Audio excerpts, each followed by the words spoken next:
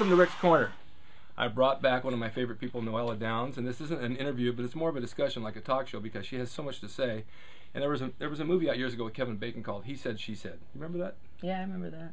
Well, that's what I remember Kevin Bacon in that. That's what we're going to do. Yeah. I say, you say. See, I need my opinion, and I need a woman's opinion, because we may agree or we may not agree. And it doesn't really matter, because that's what this is all about. Right. So, we talked about training, we talked about diet, exercise, sets, reps, and it seems like every time I do a show, that's what people want to know. What did you eat in the 70s? How did you train? How many sets? How many reps? What did you weigh? How did you lose weight? Well, we've been over and over and over that, and I can go over it again till the end of the earth, and you still may not understand it. But I want to get into other stuff, because other things that really affect training and bodybuilding and your lifestyle are relationships. And I had one segment out on relationships, and everybody liked it, so I'm going to do relationships part 2 with the two of us. Yeah. Because we have a relationship, as you can see. The thing is that in relationships and bodybuilding, I've found, and you as well, and you're married, people have to fit into your lifestyle. Yeah, absolutely. It's tough on the other side, I think, a little bit too. Is it for you? I think so. For me, it's great. I mean, I happen to have a husband who's into fitness too. Mm-hmm. So he's into different kinds of activities, but he understands the concept of training and wanting to eat well and all that stuff and time. Well, yeah. See, that's what it takes, because I've had back when I was younger, I had a relationship with a girl, very beautiful girl. And she was into bars and smoking and drinking. Yeah. And I really wasn't. I played in a rock band, and I was up there playing while she's out drinking and smoking and dancing, which is like she liked to do. But it wasn't my lifestyle, and I hit the gym every day, and she didn't. The biggest problem I had with her is we went to the beach one day, and she says, I don't want to go to the beach with you anymore. And I said, why? She says, because you get more looks than I do. I never understood that. I can understand from a woman's perspective. I mean, the woman likes to be the center of attention, at least from you, if nothing else.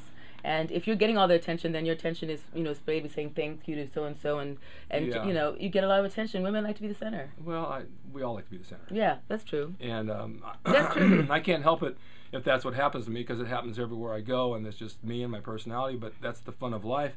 And then I bring people into what I do, and I make them laugh and have fun with them. It's not an intimidating thing to me, but I've been told by many, and women, that I'm intimidating, and it scares them, because they feel like I've done this and that, they haven't, I'm in shape and they're not, and they're afraid of it. I don't think that's right. I don't think that's the way to feel. I don't think it's right, but it's the way people are going to feel if it's something that they don't understand, and if there's something that they don't think is achievable. And I think until you start training yourself, you don't understand what your body's capable of doing. Yeah. And so you think, well, that's that, they're lucky, it's their genetics or whatever, and we've worked hard for this. So what I encourage people to do is to try it, at least with their partner, and see if they like it, and see the transformation that happens for them, and that does bring them together, because suddenly they're both feeling the changes, they're both feeling excited about it, and it's exciting for the partner to see you transforming. It's nice to have a nice body next to you. Well, why not? I mean, that's what it's all about. You work towards things, but people on the street back in the 70s, when it was Arnold and Franco and I, we go to Zucchi's Deli and hang out. We go up to Hollywood and do stuff, and we were big, and we attracted attention,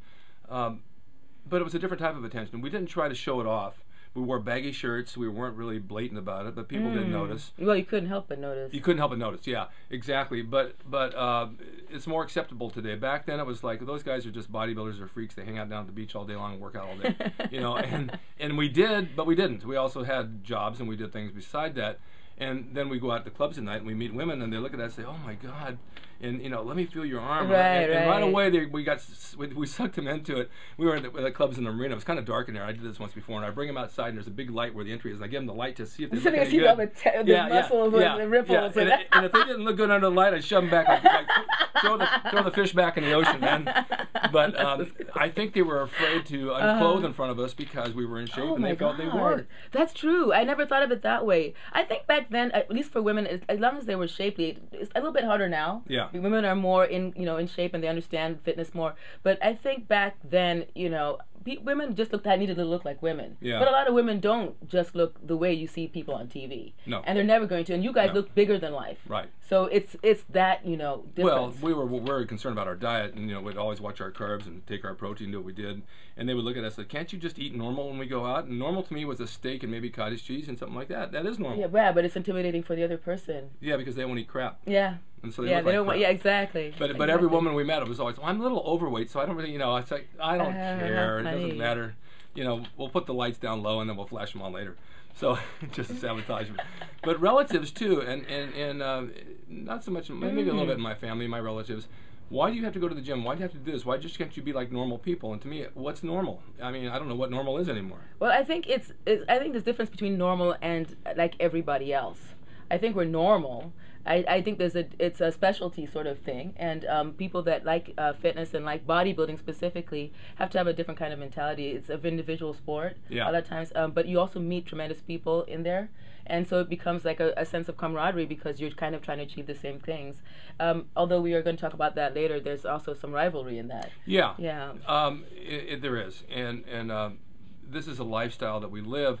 And if someone wants to join in with us, they'll benefit by the same way. Absolutely. You know, if I had $1 for every rep I put in the gym over the years, I would be a mega millionaire. But it's not about. You're not? Well, yeah, but that's some other things. But it's not. That's not the answer. It's not the money. It's what you carry, the benefits you carry with you. Yeah. You know, training, you carry your benefits around 24/7. You can't take that away from somebody. I agree. Mentally, physically, emotionally, everything. Yeah. Yeah. Now.